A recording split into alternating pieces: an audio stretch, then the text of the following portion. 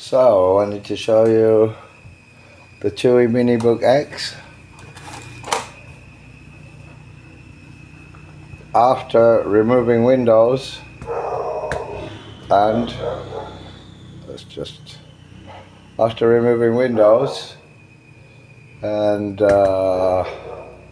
putting Linux on there, as you can see.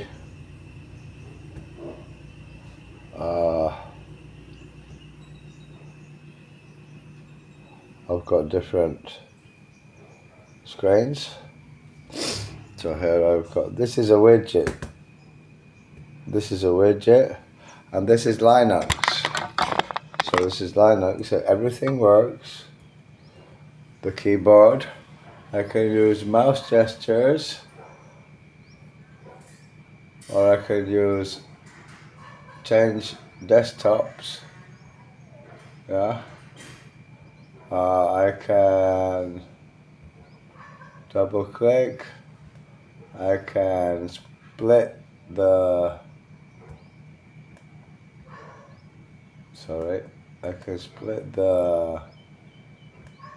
into 4 or into 2.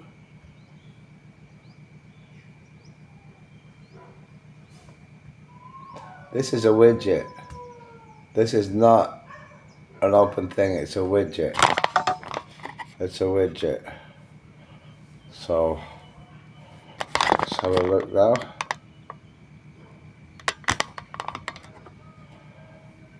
It does do the gestures, but not very well. I can't do it very well. There's another gesture there as well. Yeah. And the other gesture I don't seem to be able to do very well if there's full screen apps.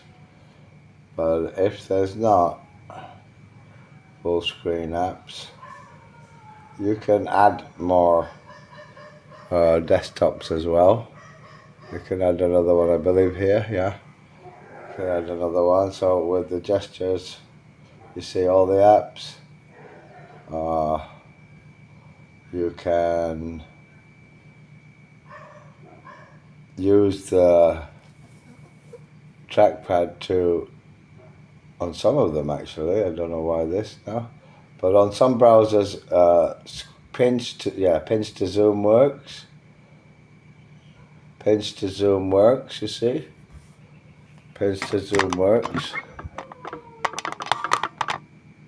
Pinch to zoom works. And so you can see pinch to zoom works, and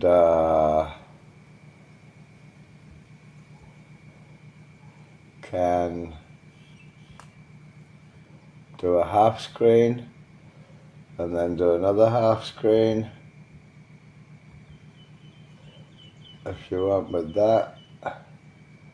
That's a YouTube app. You can split the screen and you can have different desktops and see everything that's on your desktop. Or you can go into this corner and see everything that's on that particular desktop. This to see all, or down here to see all of the different things you got here, yeah. And the other good thing is that you can, of course, do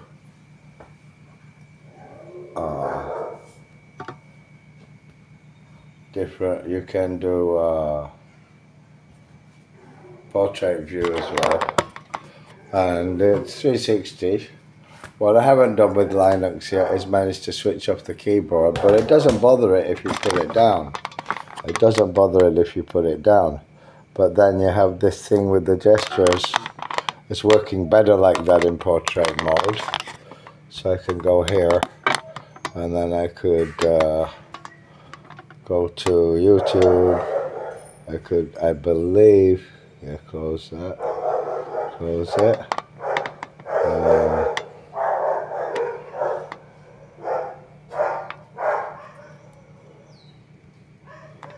fill my YouTube up, so then I can scroll down YouTube in portrait mode. And the other good thing is, whoops, there's a terrible phone stand that's wobbling all over. Don't ever buy from Lazada or Shopee. Is that as a laptop, of course it's very good. It's a very good keyboard, very usable.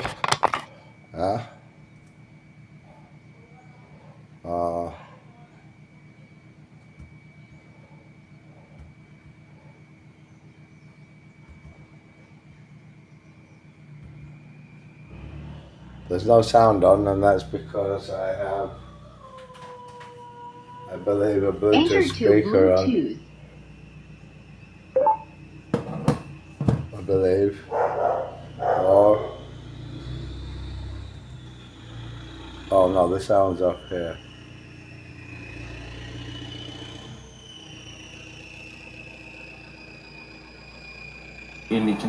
Like on the surrounding areas. Okay.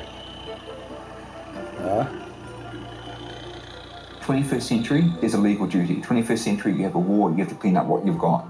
20th century, no legal obligation. And if it's a rubbish dump which can explode, that does not make good faith relations. In fact, that makes you almost toxic to the countries that leave the mess behind. Oops. After dumping everything, then they never come back to say, can we do something, or can we compensate anything? They never come back for that.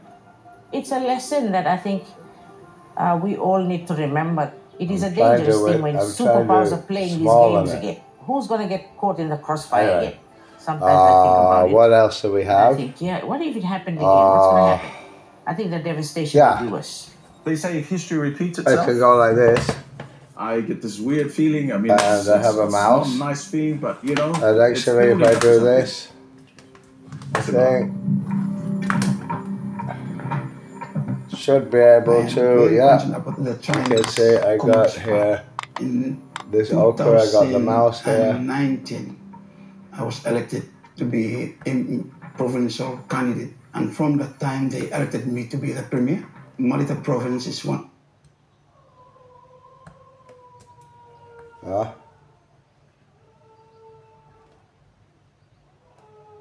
But this one doesn't work very well as a perfect mouse.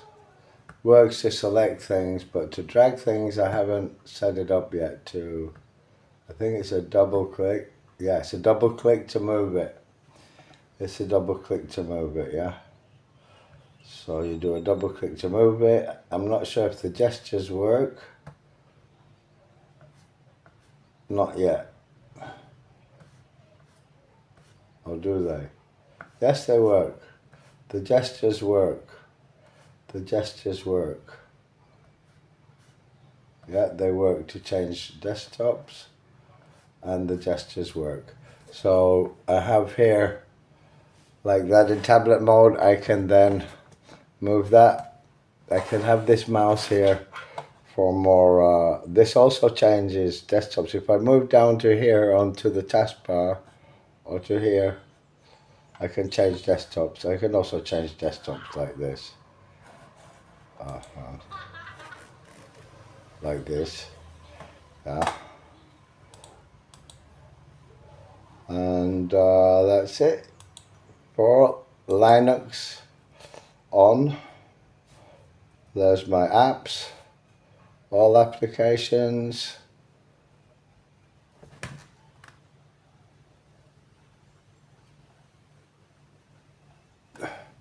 Which is done with the super button or the Windows button, whatever you want to see all your applications. You've got tablet mode, upside down mode, tent mode.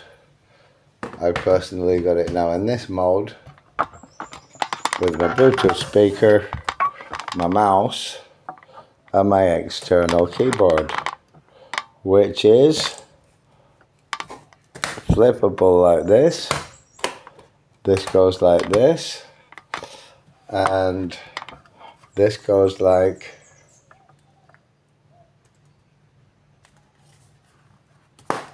this, and that's it. That's my setup. The Chuwi Minibook X with Linux, with mouse gestures, touch screen, screen rotation, Bluetooth 5, Wi-Fi 6, N150 Intel processor, 16GB RAM, and it's a 10-inch laptop. And it weighs less than a kilo. It weighs about the same as an iPad. Weighs about the same as an iPad. Not an iPad Air, an iPad Pro or something. And it's a fully workable desktop computer. You can have Windows on it. You can't have Mac on it. And with an external screen, you have two USB-C ports. I've been charging through it and had 3 things inserted into one and 4 things inserted into the other. With an external screen, it works fine. But the screen rotation stops working if you use an external screen, unless it's also a touch screen. And I had to hack it so that when it started, it was sideways. It was in portrait mode. So I had to hack it so that it was in landscape mode using Linux. I'm quite sure there was the word Chuwi on this when I got it, but I'm not that sure. It is definitely here, Chuwi. It's there. And it's on there's the Intel, which I don't like stickers. And on the bottom you got here as well, the Minibook X. Yeah. And the other good thing is, of course, that all it uses is this charger, which is great to travel with. It's very small. So that's usually in my rucksack, is usually that when I go to work. I've got an external screen at work that's about 20 inches. And that's fine. And I can use that in tent mode with the little mini Docker keyboard, Bluetooth keyboard. That's fantastic. I don't think it's difficult to write on, even with this split space bar. You get used to it in 10 minutes. It's very good, actually. Just say the trackpad is, well, it's good, but it just doesn't function every gesture. I don't think. Not yet, anyway. So there you go. Chuwi Minibook X with Linux. That was Kubuntu KDE Plasma. So it's a version of Debian Ubuntu 24. Long-term service, but it has a desktop experience called KDE Plasma, which is a bit like a Mac or Windows with multiple desktops. It has spaces, very customizable. You can make it look any way you want. The Chuwi Minibook X. For me, the best work computer for light to medium work. I use AI on it. I have Olama and local AI on it. Not the biggest, up to 8 billion parameters, it'll work quite fine. It doesn't take long to answer. So there you go, Chuwi Minibook X with Linux, or Ubuntu, or Kubuntu, KDE Plasma. I also take this. I run this at work, and I run it at home. That's actually a Debian 13 operating system on there, and I can boot it. And this one's got Kubuntu KDE Plasma, but I can twin boot it from here. Which means I can have my files at home and my files at work, and just take this. Have one of these at work, one of these at home. I just plug this in and load it. And all my pictures, my files, my sound files, my videos, work files, all on here. But it's the operating system. There you go, Chuwi Minibook X. Absolutely fantastic. It was only about $300. John Spencer for the Tech Podcast section of my channel. Signing off.